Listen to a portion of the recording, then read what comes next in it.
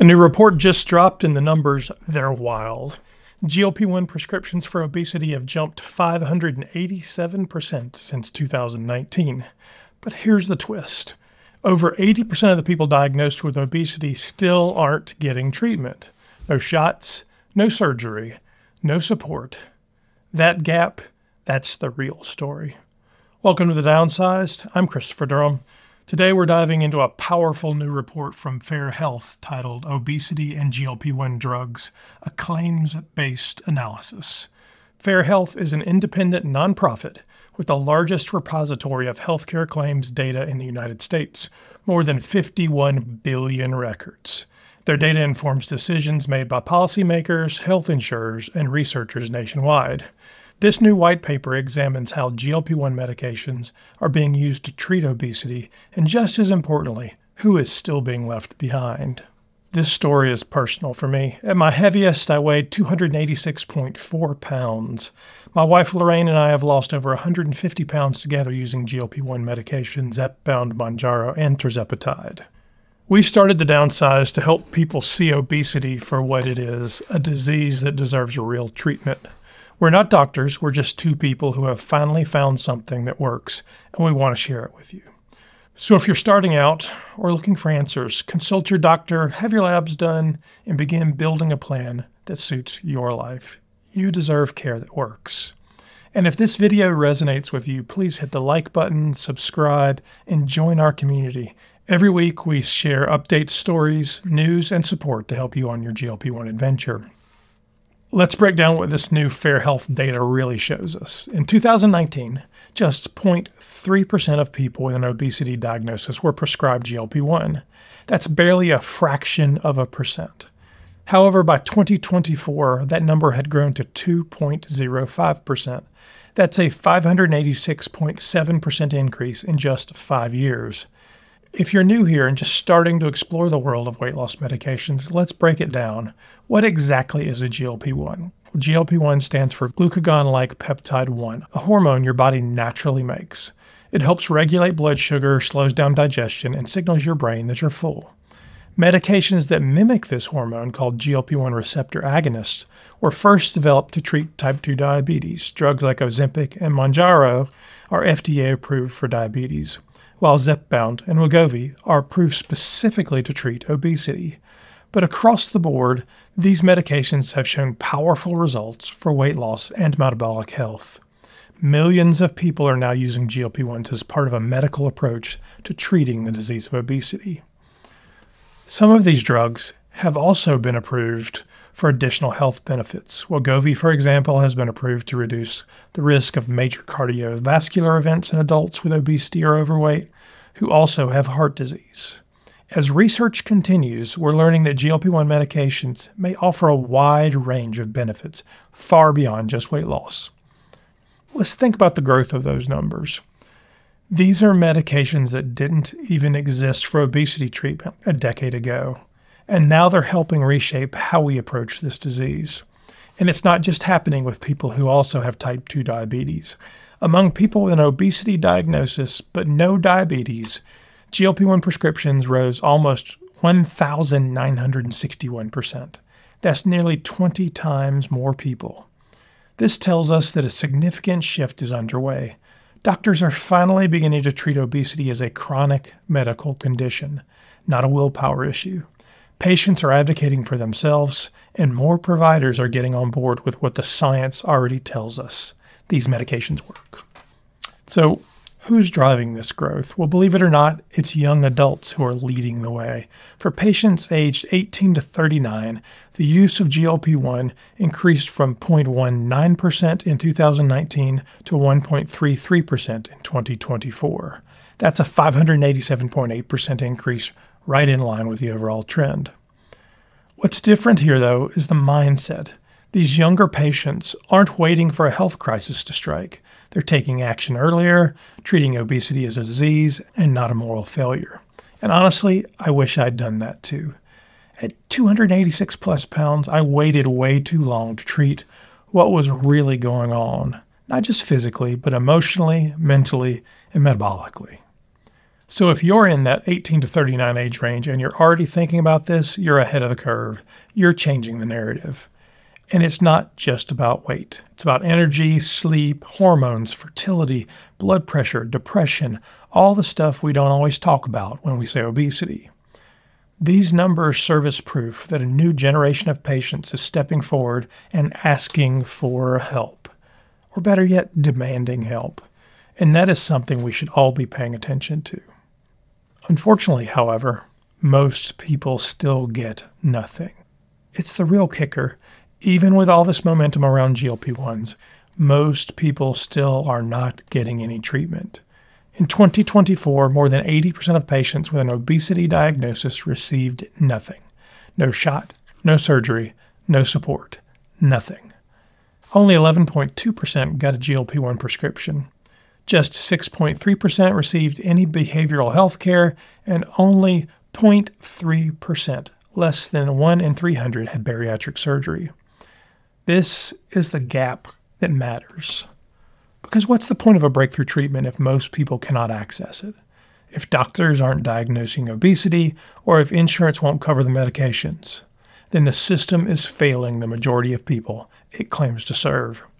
The stat is not just a number. It represents real people who are still struggling, still unheard, and still being told to just eat less and move more. We've been there. And we know that's not enough. This part hits me hard. In 2019, 47.2% of people on GLP-1s were also getting some form of behavioral health support. Therapy, coaching, counseling, something to help manage the emotional and the mental side of obesity. But in 2024, that number dropped to just 12.4%. That is a 74% decline, and that's a big problem. GLP-1s can change your hunger cues and your cravings, it can diminish food noise, but they don't automatically heal decades of emotional eating, body shame, or disordered thinking around food.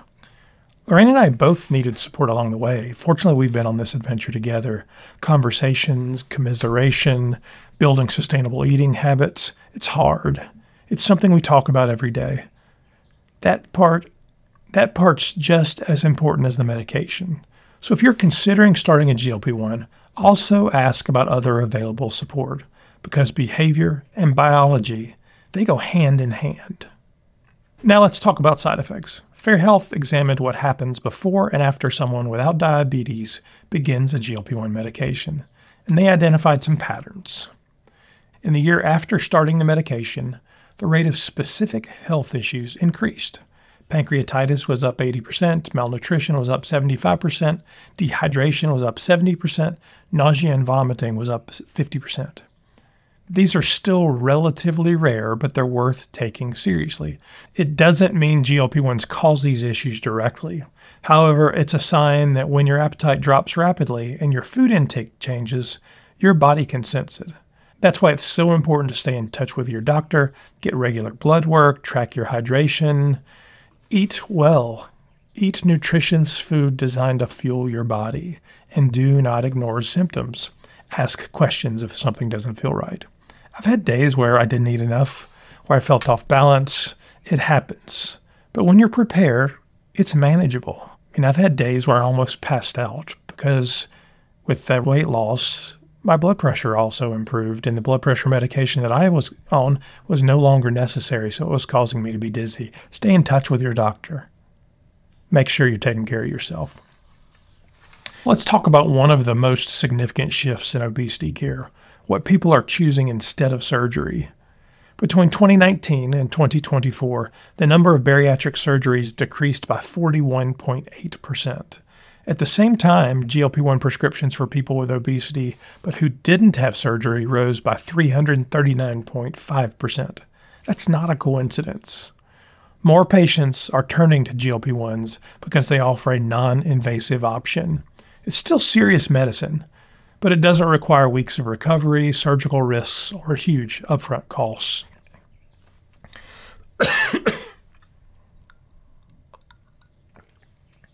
Surgery is a great option, and it can be life-saving. For some people, it's absolutely the right choice. However, what this data reveals is that for many, GLP-1s are opening the door to a treatment that might have never been considered before.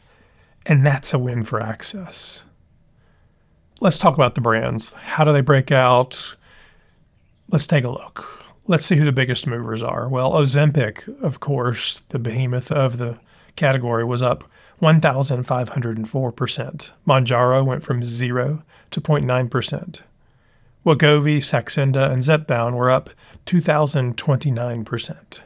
Wegovy launched in June 2021, Zepbound arrived later in November 2023, and since then they have surged in popularity. These brands are dominating even with cost and access issues.